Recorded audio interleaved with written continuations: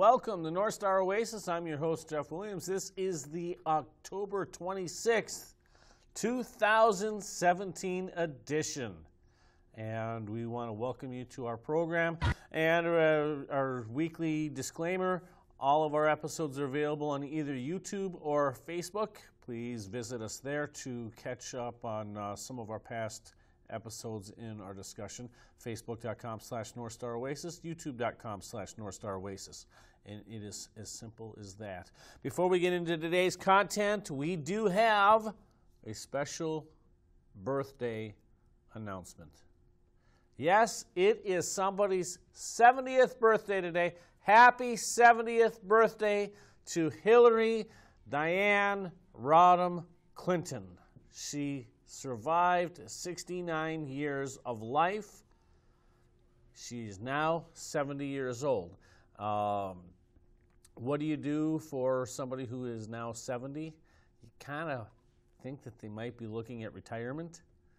With Hillary, I'm kind of doubting that she's probably figuring she might still have one more campaign left in her. We'll see. But let's take a look at what she did last year. Because last year's birthday for her, well, actually, before we get into last year's birthday, I looked at her Twitter feed. Let's see. I'll just read a couple of tweets that were to Hillary. From Bill Clinton, 70 has never looked so beautiful. Happy birthday. From Chelsea Clinton, happy birthday, Mom. So thankful for every birthday and every year we've shared. Looking forward to many more. FreedomWorks. Today is Hillary Clinton's birthday. If you could say anything to Hillary Clinton, what would it be? Happy birthday or something else? And then let's move down to OHOUR. Happy birthday to this future detainee, Hillary Clinton. Heard you got some uranium-1 for your birthday. And they took a clip of last year's Hillary Clinton tweet and changed it around a little bit to happy birthday to this future inmate. So I'm giving you the good and the bad. And then happy birthday, Hillary. Your present will arrive by noon, and that's from Julian Assange. So that's quite the mix, but that's... Oh, and then somebody named Tony Poznansky had tweeted, I'm not trying to be petty, but I really hope Hillary Clinton gets a birthday cake today with 3 million candles on it. I don't know what that's supposed to represent. Anyhow, let's see what Hillary did last year for her birthday, because that was quite amazing for her 69th. Now, I got to ask you, did anybody see the last debate? Well, the good news was it was the last debate. Oh, well, thank you. Yeah, that last... Thank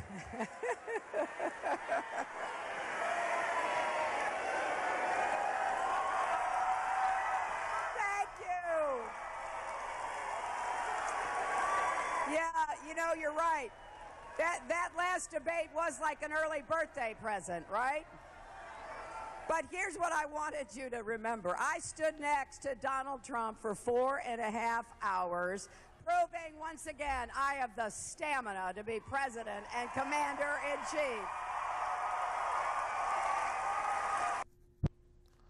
So now, the debate that she was talking about is exactly the same debate that she had written about in her book, talking about how she was bullied by Trump and that how he was standing right behind her. That's the same debate that she was talking about. So she survived that debate last year. And then I'm playing another video. This is from a female commentator sitting in her car. This is what she has to say last year regarding Hillary Clinton and her famous tweet. I just want to take a moment to wish a special happy 69th birthday to the woman who has really gone above and beyond for other women. To the woman who has broken glass ceilings. Here's to you, Hillary Clinton.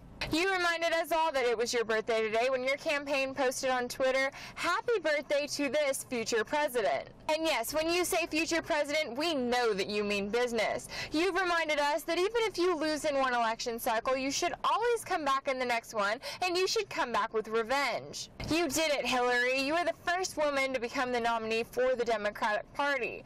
We as women should be so proud of all that you've accomplished, because you've reminded us that it takes a lot in order to get to this spot. You couldn't have done it without all of the lies, the cheating, the questionable list of dead bodies that went along with it, and of course running for a party that rigged the primary in your favor. You've been quoted as saying that it takes a village to raise a child, and yet here you are proposing more endless war that would end up bombing both villages and their children. You've taught us that it's okay to be just like all of the men who have succeeded in politics. In fact, if you are, it actually gives you a leg up on the competition. You say that you support equal pay for both men and women, yet the women who work for your Clinton Foundation aren't paid as much as the men. You've reminded us that in order to get this far in politics, you really do have to sacrifice a few things. You know, like morals and ethics. And that's not all you do, Hillary. You are such a champion for women that you accept millions of dollars from places like Saudi Arabia, where they constantly suppress women's rights. You know, you've said a lot of things on the campaign trail about what your presidency would look like. And yes, you've said multiple times that you would do the same things that President Obama did. But the truth is, you're going to go above and beyond that. You're going to make us go to war with Russia, which is something even President Obama hasn't done. And you're proving to the world that it takes a woman in office in order to do that. So happy birthday to you, Hillary Clinton. You are less than 2 weeks away from possibly becoming the first female president in United States history. And even if that is your title, just remember, you are not the first president who's lied, and you're not the first president who's cheated. And yes, people are going to talk about how you're breaking glass ceilings and really setting a standard for women. But just remember, if you're setting a standard, it's a really low one. And it reminds all women that we can and should do better. And there you have it. That was last year's Hillary Clinton birthday and this year's Hillary Clinton birthday. So happy birthday to Hillary Clinton from all of us at North Star Oasis. We seriously, legitimately do mean that. Anyhow, we are going to take a look at today's Prager University segment. Did FDR end the Great Depression? Here is the shocking answer. Did President Franklin Roosevelt's New Deal economic policies pull the country out of the Great Depression? My research clearly suggests that the answer, contrary to popular belief, is no. In fact, the New Deal made matters worse. Let me explain. The centerpiece of Roosevelt's New Deal plan to fix the economy was the National Industrial Recovery Act, or NIRA, which the President announced with great fanfare in June of 1933. FDR believed that he could use the government to artificially raise both prices and wages. It would work like this. Higher prices would raise profits. That makes business happy. And higher wages would raise income. That makes workers happy. More profits for business mean more money to hire new workers. Higher wages for workers means more money to buy consumer goods. A virtuous cycle is set in motion, and the economy improves rapidly. But here's what FDR missed. Artificially raising wages also raises labor costs. And when labor costs go up, business hires fewer workers, or no workers at all, especially in a difficult economic environment. Meanwhile, artificially raising prices reduces demand for the obvious reason that people buy less of something when its price goes higher. So why did FDR do this? FDR based his New Deal policy largely on what happened during World War I, which had ended only 15 years earlier in 1918. During that war, the government established planning boards to set wages and prices, and economic activity increased. If it worked during wartime, FDR reasoned, it should work during peacetime. But Roosevelt confused the increase in economic activity that was actually the result of inflated war demands as being due to government planning. The government, Roosevelt concluded, could much better manage the economy in a time of crisis than private enterprise, which in his worldview only considered its own selfish interests. Therefore, government guidance, not free enterprise, was the citizens' steadfast ally. Contrary to what you might think, big business, including autos and steel, were happy to go along with FDR's plan, at least at first. If the government was going to ensure their profits, who were they to complain? So instead of prohibiting monopolies, something the government is actually supposed to do, the NIRA created monopolies on the condition that these favored industries immediately raised wages significantly and bargained collectively with labor. Not surprisingly, the Supreme Court declared the NIRA unconstitutional in May 1935, stating that FDR violated constitutional separation of powers. He had meddled in an area, private business, where he had no constitutional right. But the decision had little practical effect because the government simply ignored it. Meanwhile, the wage side of the equation rose faster than expected because of the passage of another New Deal law, the 1935 Wagner Act. The Wagner Act provided unions with new collective bargaining rights, and as the labor unions grew in size and power, so did workers' wages. The result was that between 1933 and 1939, these government policies, the NIRA and the Wagner Act, increased prices and wages by about 20%. These artificial price and wage increases impeded what should have been a strong recovery from the Depression. They prevented the natural forces of competition from pushing prices down and pushing worker productivity up.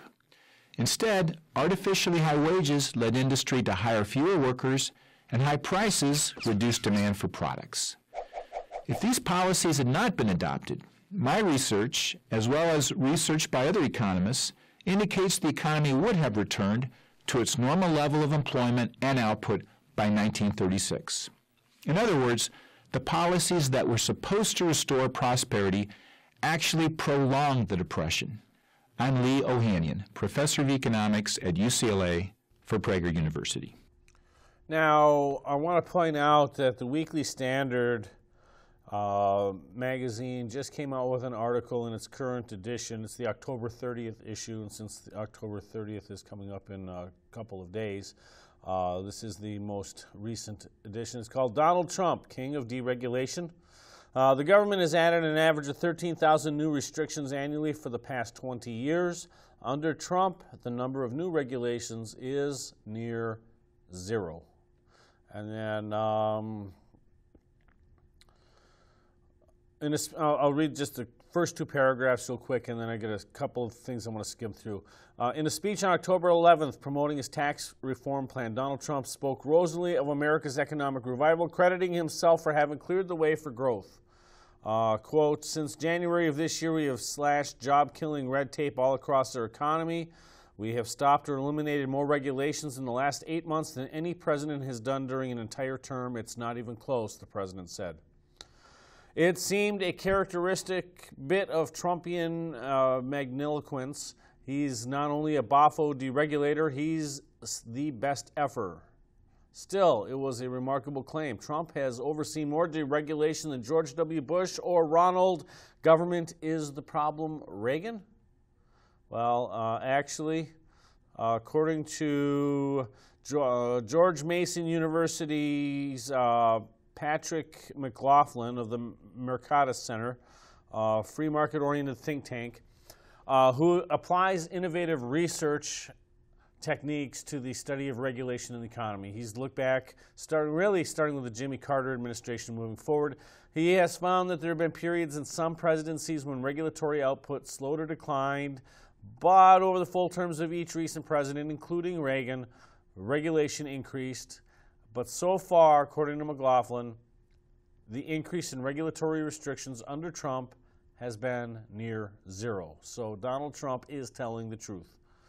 And then one thing here, and this is really, I think, the key in understanding why this is so important. And if you take a look at the PragerU segment about how this impacted the Great Depression, a 2013 study published in the Journal of Economic Growth found that accumulated regulations between 1949 and 2005 slowed the American economy by an annual average of 2%. One of McLaughlin's studies estimates that the cumulative effect of government regulation has caused the economy to be $4 trillion smaller in 2012 than it might have been. And quote from McLaughlin, he wrote that, quote, the amount equaled about a quarter of the U.S. economy in 2012, and if it were a nation's GDP, gross domestic product, it would be the fourth largest in the world. So you see what's happening now with the economy. It's starting to gain some traction. It's starting to get some movement. I'm starting to see more places hiring people. And this is one of the ways of growing, and that is slashing the regulations. And now they're working on the tax bill right now. If you cut taxes, that's going to also jumpstart the economy. We've covered that in previous episodes of this show. So if you take a look at what's happening now versus what happened during FDR's administration with the increase in regulation, we got further into the Depression under FDR, and we're starting to see economic growth under Trump. There's something to that. And by the way, this is something that I have actually studied in-depthly in the past. I will tell you this about the Great Depression. We lost approximately 55% of our GDP in 5 years, from 1929 to 1934. That's how much of a hit we had taken to our economy. And that's exactly what was stated there. Every time we seem to increase the national debt, our economy slows. And this goes back to 1791. You know, up until 1960, the prevailing thought from our policymakers was you borrow during times of war and you pay down in times of peace. The last president who actually successfully reduced the national debt over the previous year was the last year of Dwight D. Eisenhower's administration in 1960. After John F. Kennedy took office in 1961, all the way through present, from both parties, we have never paid down the debt from the previous year. Not one penny. The closest we came was 1999. I think it increased by about $27 billion, which is the slowest rate of increase, but it was still an increase. So if we reduce regulations, you reduce taxes, you reduce spending, you balance the budget, we have a thriving economy. That is the recipe. Anyhow, I am going to turn the tables here because the Twin Cities lost a legend on Friday night, and he was a person that I had known had quite a bit of dealings with this man over the last 20 years, and that is Stan Krusher Kowalski. He passed away on Friday night. He was very big into, after his wrestling career, he was very big into Veterans Affairs. That's where I had the opportunity of knowing him over the years. I remember talking to him extensively at the VA. He always called me Sarge. He could never remember my name, but he always remembered I was an Air Force Tech Sergeant, and that's the only association he had. Last time I saw Stan Kowalski was at the Minnesota History Center on December 7th last year, commemorating the 75th anniversary of Pearl Harbor. Stan was in the World War II in the Navy, and so he was there for an afternoon ceremony. He had spoken extensively. I was pretty sure I had shot video of his remarks, but unfortunately I have not been able to find it, so we will not be able to play that for you today. But we do have a few other things that we're going to go to. But right now we're going to take a look at a little bit about his life and legacy and an interview with another friend of mine, Pat Turgeon. Big Zeppelin? Oh man, this music always cracks me up. Yeah. All right, let's move on. In the wrestling ring, this guy was known as the Crusher, the Crippler, the Killer. As a VFW leader, he was known as a guy who got things done. Stanley Kowalski is his name. He died Friday at the age of 91. We get more on Stan the Man from John Croman. A veteran is a veteran if they're 20 years old or 85 years old. They still served our country. Stan Kowalski never stopped thinking about the guys he served with in those cramped Navy subs in the Pacific during World War II. He worked tirelessly for that generation of veterans and those who followed.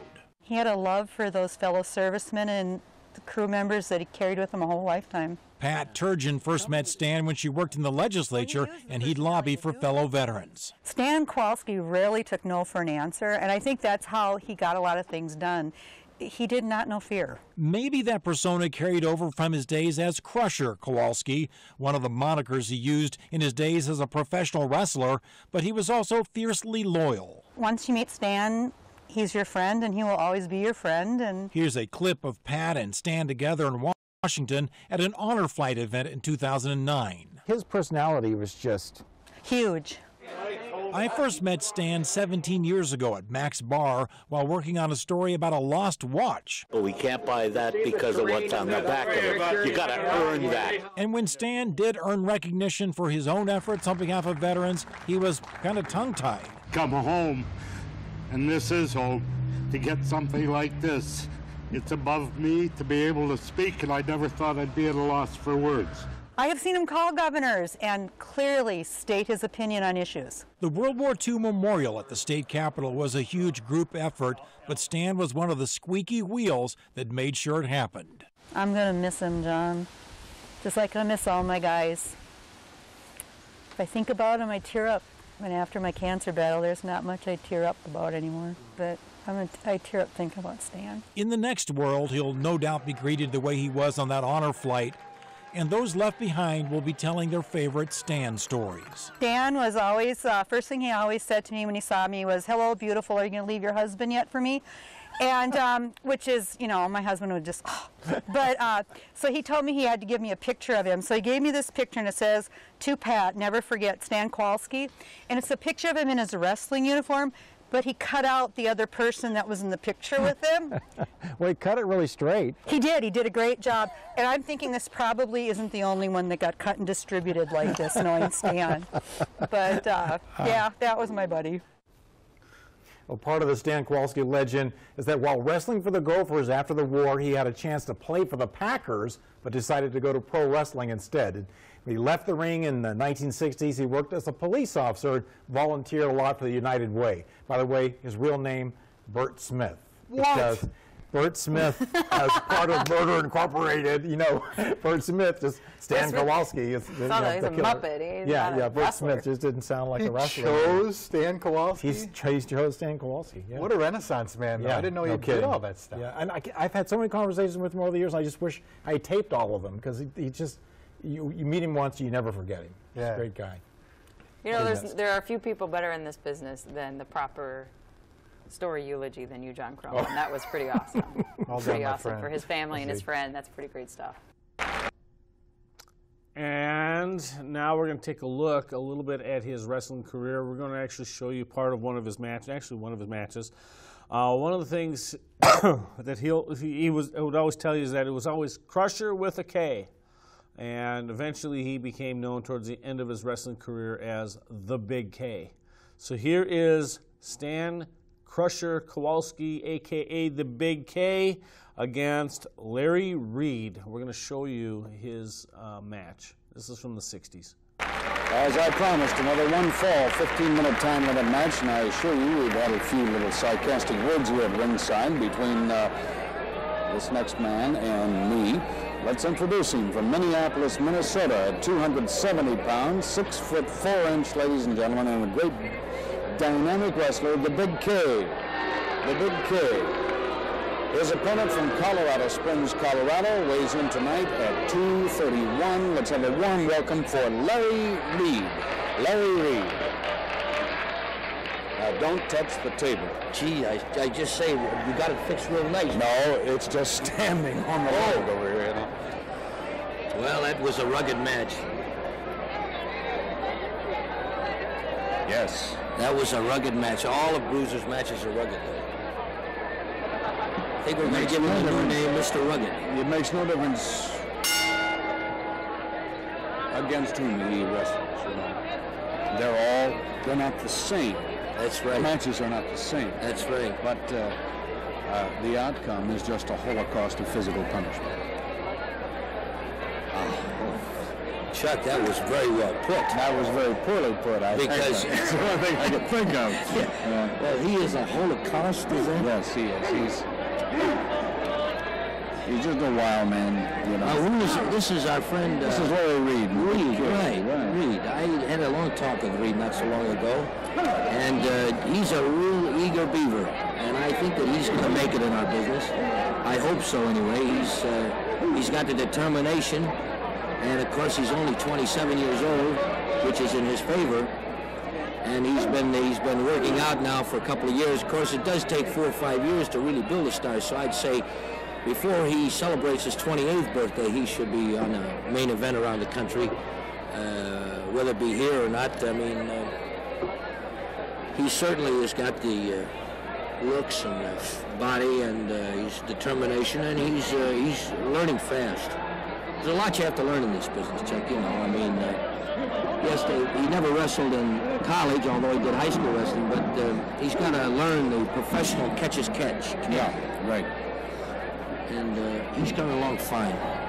He's a nice boy, very well-mannered, nice gentlemanly guy in the like Snyder. So we are ready for another bruiser. Oh no, oh no. He is the original I don't care guy. Did I ever tell you that? Oh yes, the I don't care guy. I believe that. Oh yes, I don't care. And if you don't take him that way, then that's all. You know, you either take him like he don't care, or in other words, if you care, you don't be around Bruiser. Because if you care, you don't want to be around him because he doesn't care. But of course, now we got this big K in here, and he's very impressive. K, of course, since coming back from Japan, has been looking real strong.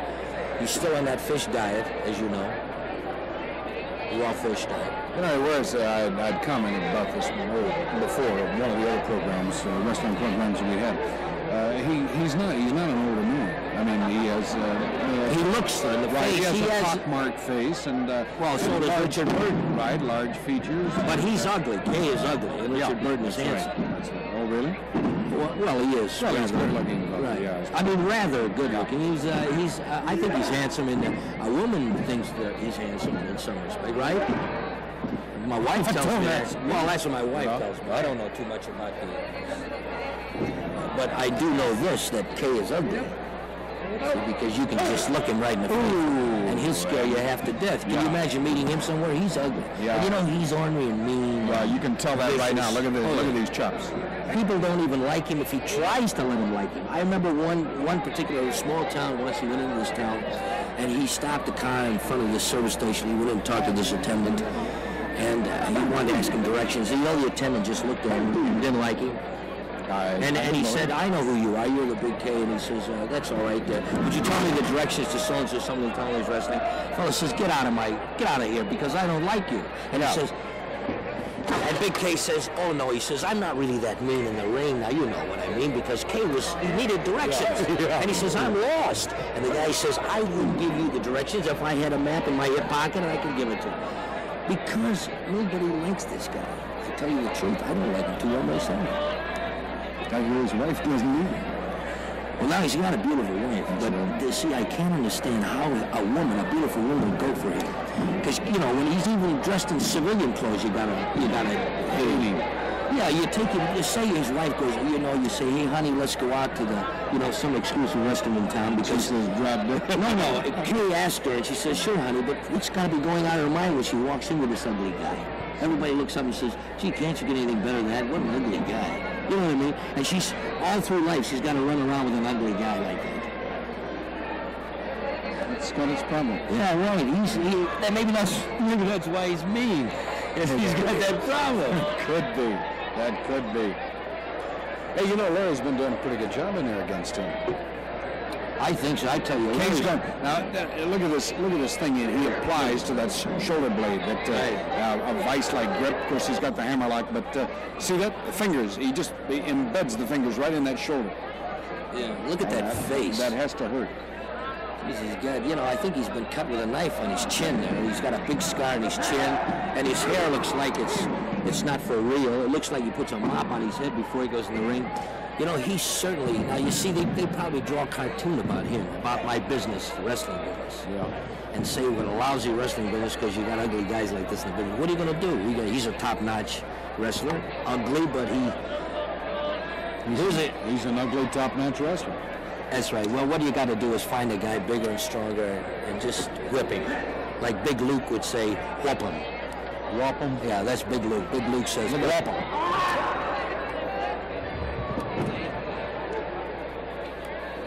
I think Larry's coming along, really. He's showing a lot better in this match than he has. I agree with you, even though, I mean, there's that, what is that? The backbreaker? Backbreaker or neckbreaker or something like that, but it did the job, evidently. And again, this very arrogant display of victory by the Big K in 6 minutes and 16 seconds. 6:16, so the K gets the victory over Larry Reed of Colorado Springs, and we get a moment, just a moment, though, of brief. Sending these boys to do a man's job. We get a moment to breathe here, too, ladies and gentlemen. We'll be back with more in just a moment. So that was seeing Stan the Krusher Kowalski in the wrestling ring back in the 1960s. If you kind of notice here, this is that transition point between wrestling being wrestling, the way they were wrestling in college, and wrestling starting to really take its early form for what we see now with a lot of the theatrics and all of that. And I remember back when I was growing up, the whole big thing is wrestling real or is it fake? And it's kind of a mix of both. But of course, being a teenager then, that was a big deal. Especially when it was, because Kowalski had already retired, so that was before my generation.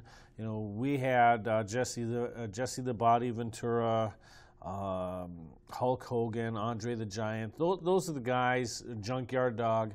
Those are the guys of my generation of wrestlers. And even those guys have now pretty much faded off into the sunset. And one I know became a governor. But notwithstanding, I mean, what we're seeing now is kind of that third generation, maybe even a fourth generation of wrestling under Vince McMahon. Prior to that, of course, we had the WWE, WWF, we had the NWO for a while, but then before that we had the AWA with Stan Kowalski, and before that was pretty much college wrestling. So that's kind of the migration of wrestling, and now we are actually going to show you a video that was done on a Minneapolis public access station. And actually, we're just going to run both of these together because it's part one and part two. So we're going to have an interview from 1997 with Stan Krusher Kowalski. And he actually discussed more than just wrestling. He actually talked about some of his political life, along with getting into the veterans community, school children. And I really find that this is a very informative interview. But this was, of course, you're seeing, on that video how he looked when he was younger. Now we're going to take a look at how he looked 20 years ago, because you can actually see kind of the progression, of his aging, throughout the years. Let's take a look at the part one and part two from the 1997 interview.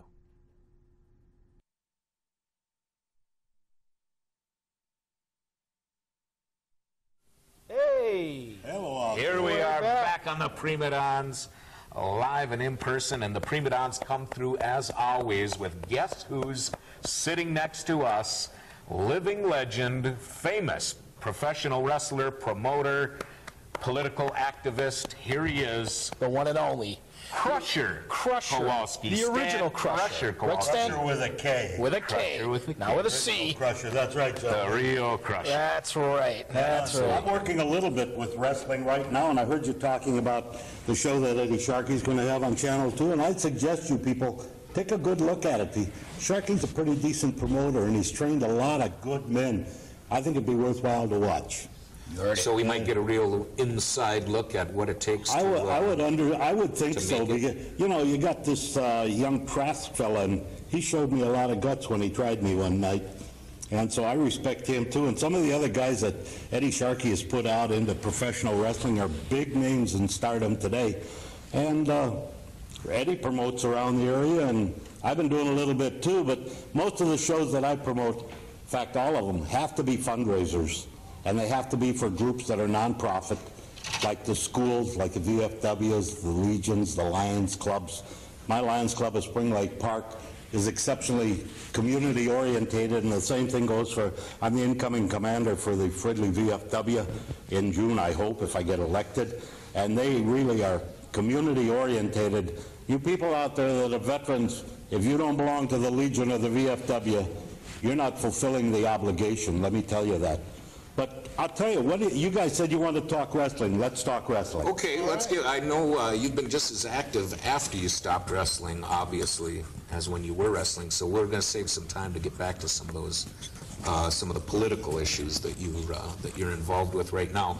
But yes, we're obviously die-hard wrestling fans. We've loved it all our lives, and it's such a thrill to have a legend like yourself live in person on the Prima Dons. And yeah, we've got some wrestling questions. You want to lead us off, Tom? Go ahead, shoot. We're curious how you got started in professional wrestling. How did that come about? It was kind of an odd situation. I was actually boxing in high school at Minneapolis North. It was the only high school would take me. And they had an opening on the wrestling squad for a heavyweight, and I only weighed about 180 pounds. I really wasn't too big. But I said, that sounds like fun. So I gave it a try and went from there and wrestled in the Navy. I came out and I went to the University of Minnesota. When I came out of the University of Minnesota, 1950, I turned pro almost right away. I had a little stint trying to play pro football, but when you make $7,000 for a year, and I'm talking way back before a lot of you people out there were born, single wing stuff, one team plays both ways. Didn't have these prima donnas just come in to stop a pass and then run out and they get $10 million. What a waste of money to pay a professional athlete $1 million, much less 10. I don't know of any athlete out there, and I know a lot of good ones, not a one of them worth $1 million a year. And you know where that money comes from, people? It comes right out of your pockets because the tickets go up and up and up. The only one really that I still say the ticket is fairly well placed is the Minnesota Twins.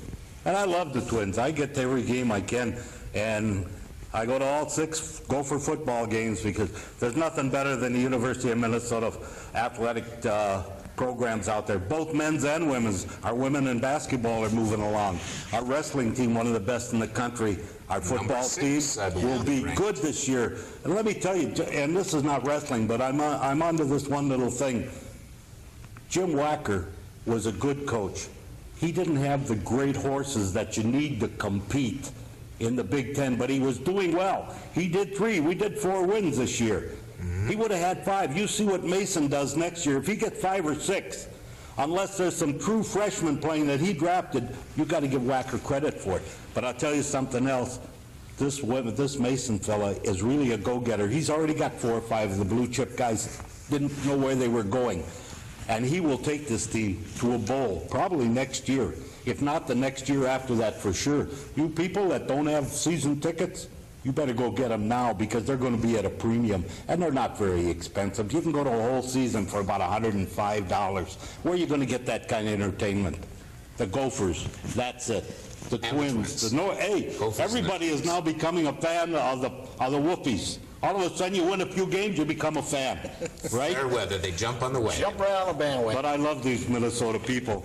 I've been here, I was born and raised here, came back here when I could have gone any place in the world. And this is my home. My family lives here. My lovely wife, 35 years. My 2 kids. It's a great city, great place to raise your kids, believe me. And she's trying to tell us we got 15 minutes left, so let's talk wrestling.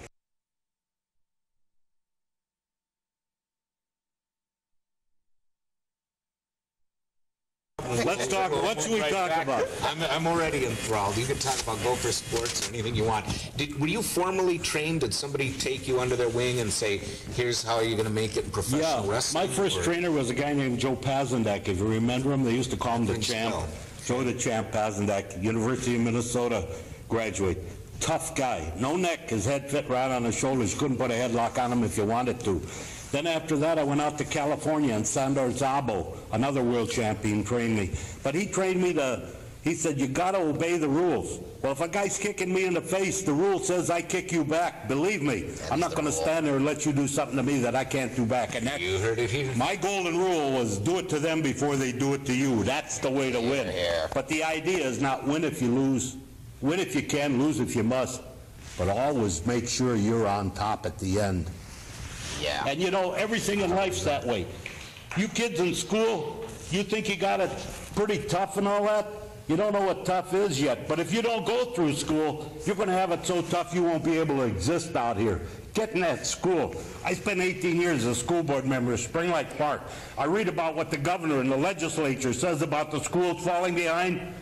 Why don't you drop out to Spring Lake Park or Fridley or Blaine or Anoka or Coon Rapids and find out what's going on in the school? Some of you people in the legislature, you haven't been out in the school in 20 years. How do you know what's going on out there? Well said, Stan. Tell them. Boy, well said. I'm on a soapbox, but I really get hot about it. Right ahead. It's your forum. Right here. Let me tell you something.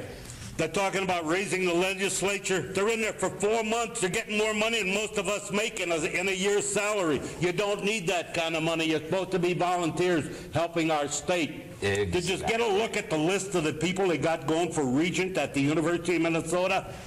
What do they got there? They got they got doctors, they got lawyers, they got ministers, they got superintendent of the schools. What happened to the people that live in the houses? Nobody out there is a common person. They're all up in the upper echelon. How do you know what it takes for us to make money to get our kid into school? That's right. They just they don't understand. Now I wasted 5 more minutes. You can waste all the time you want. Who am I to tell Krusher Kowalski that he can't get on his soapbox? It's your forum. Let me tell you whatever you want. Let me just put this in too. All right. 6,600 professional wrestling matches. I wouldn't trade any of them for any other profession out there. How was the greatest? 6,600.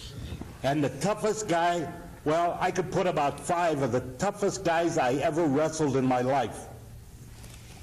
Louis says, world champion, great man, class act, one of the best you would ever see in a ring. Right with him, right alongside of him, a guy that I had many battles with, and up until lately, I couldn't call my friend, but now he is a friend, Vern Gagne. Probably one of the best that ever got in a ring in the common wrestling of today. Absolutely. Another one that comes out of this area, another class act, Nick Bockwinkel. Fantastic wrestler, great gentleman. He is welcome in my house anytime he wants. Bruno Sammartino, another one that I kicked up the East Coast with. And I had a lot of fun doing it. Wrestling was great to me. And I'm trying to pay back now because that's why I work in my community and all over the state trying to help kids and trying to help schools. 18 years I was in the school boards. And in 1992, they selected me the Outstanding State School Board Member of the Year for the state. Great honor.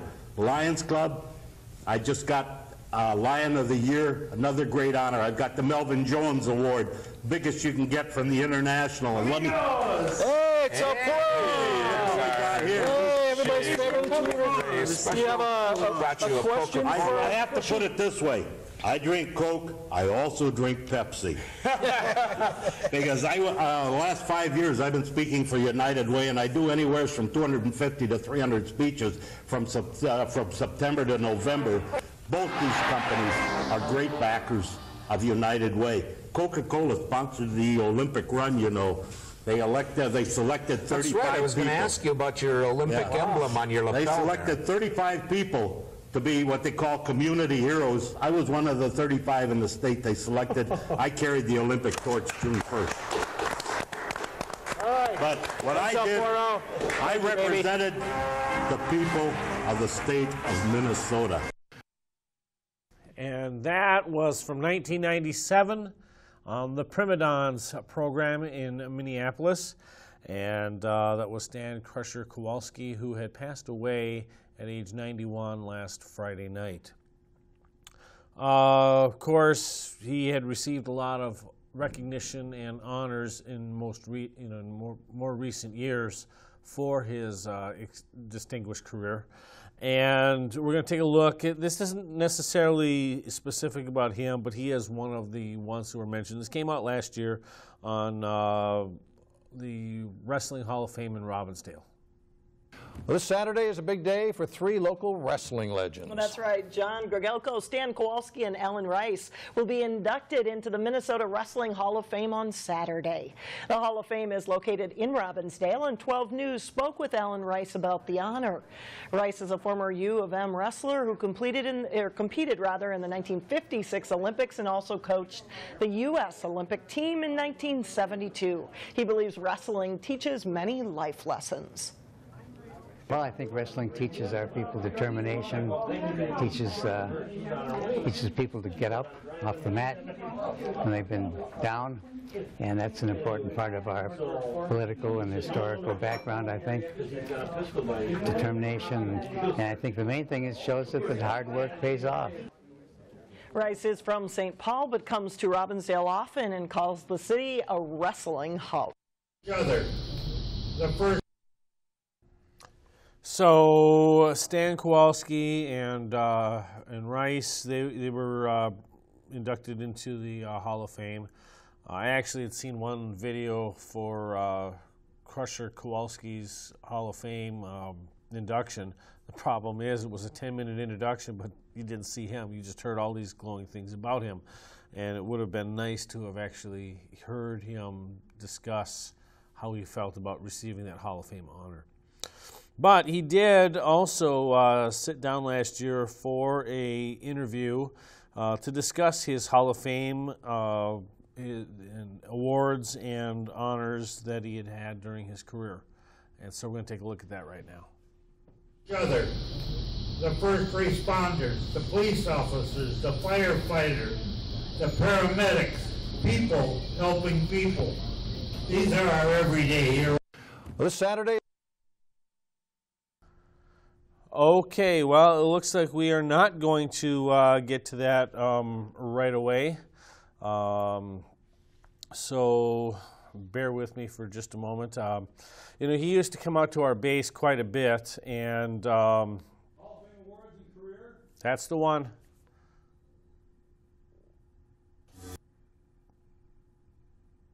So anyhow, Stan Kowalski used to come out to our base, the 934th Airlift Wing Air Force Reserve.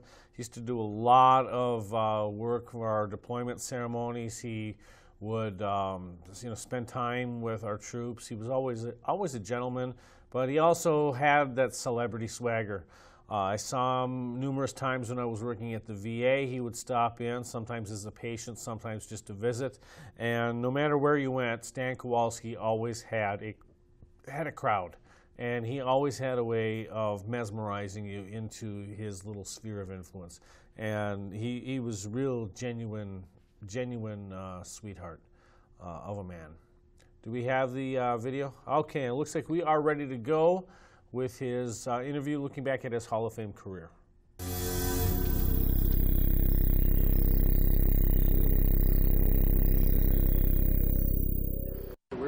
Stan Kowalski from Minneapolis, Minnesota, and you won 2 awards tonight. First, you want to just tell us the awards that you won? One is, this one here is a Merit Lifetime Service Award for things I've done outside of the ring.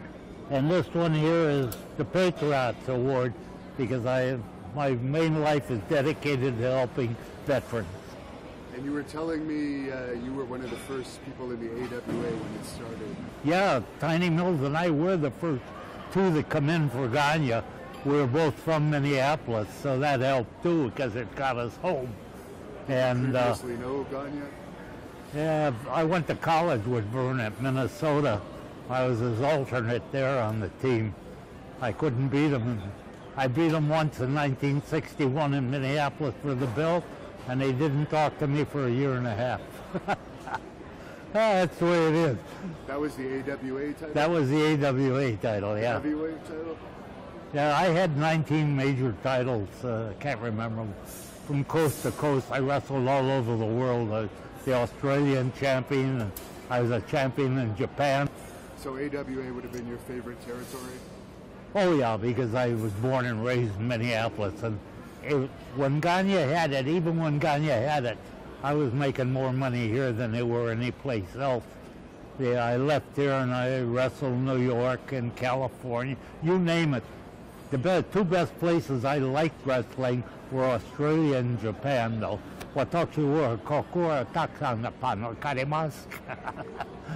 You don't speak Japanese. Of course not. I brought a bunch of the Japanese wrestlers over here one at a time, and I kind of managed them and tag teamed with them, and it endeared me to the people over there. So when I went over there, I couldn't wrestle my regular style because I was a hero. Did you ever wrestle Mad Dog Vachon? No, Vachon and I were good friends, and let me tell you something. He was a little bit small, but as tough as he looked in the ring, he was tougher. A lot of people don't know that Mad Dog was an amateur champion before he became a pro, and he was tough, and he had lots of guts. I still respect him. Did you ever see him in action in one of his notorious bar fights? Never in a bar fight, no. I got in a few, though. I got in one in Minneapolis that was pretty bad. Took about 10 cops to get me out of there. Did you ever wrestle Andre the Giant when he came through? I was the first one to wrestle him. When they brought him into New York, they called me up. I was here. They called me and said, "Would you like to make X number of dollars?" I said, "Yeah," and it was a real big guarantee. He said, "You got to wrestle Andre the Giant." I said, "Who's that? I never heard of him." He said, "The guy we're bringing from France over here, and he's a pretty good wrestler, but he's got to get known. And we figure if we give him a name like you to wrestle, that'll get him up a little bit." So I said, "Sure," and I got a heck of a piece of change. So that was the very first match he had in America? Very first match he had in the United States. Oh, wow. And You're pretty good size too, though. Not quite a giant, though. No. Well, you could make yourself a giant in the people's eyes. Definitely. What's your favorite memory of the professional wrestling business? Beating Vern Gagne in 1961 in Minneapolis. That was the highlight of my life. You know, it's my hometown and his, and we were friendly people fighting each other at the U. We worked out with each other because we were the same weight. And Vern was really a super good guy when you got to know him at first. After a while, he kind of changed. I don't know if you have to change because you're a promoter or what, but his attitude wasn't the same that I was liking. So we just kind of split our ways. And is there anything you want to say to any of your fans that might watch this and see it? Well, I'm Stan Krusher Kowalski, the Big K, and I've enjoyed wrestling in Minnesota in the area here for over 25 years. And I appreciate the support you're giving these young fellas coming up because they're doing a job for you to watch, and they're all actually better athletes than we were. You can tell just by looking at the bodies on them. So anyway, when you see a pro wrestling match, don't hesitate. It's cheap entertainment, but it's great entertainment, and it's a great night to go out to. That's very true. Thank you very much. Krusher Kowalski gave a speech highlighting the role that his service in the U.S. Navy had played on him in his career and on 9/11. And we're going to go right to his 9/11 speech.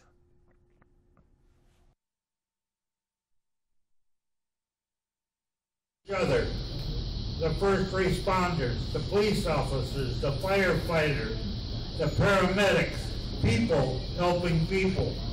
These are our everyday heroes. They did their job, they lost their lives also. I felt that they needed to be honored then, today, tomorrow. We go along our days doing what we do. We need to remember not all heroes wear capes. They wear a uniform, a badge. They have no idea what the day will bring to them, and they have no idea what could happen. For that they will be honored. Today, tomorrow, and always. We thank our military for serving and protecting us. We pray for their safety and their return home.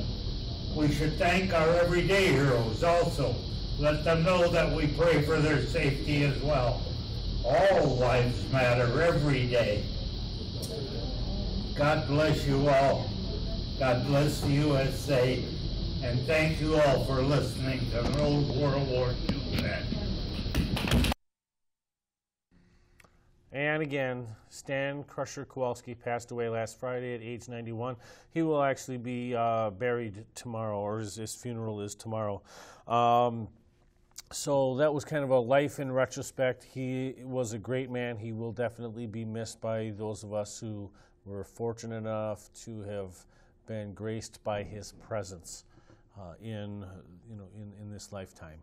Whether it was in his time in the wrestling ring, whether you would stop for coffee at the VA, whether you would see him on trying to promote a veterans memorial, or working on the school board, stopping by cable access station to, discuss his Hall of Fame wrestling career. He touched the lives of many, and that is why I have, or we as a staff have determined that today is kind of Stan Krusher Kowalski Day here on North Star Oasis. And I guess back in the 1980s in wrestling, they had a lot of, that's really when you started getting the themes. And so we're going to exit with a theme from Hulk Hogan, but this song fits Stan Krusher Kowalski just as much as it does Hulk Hogan.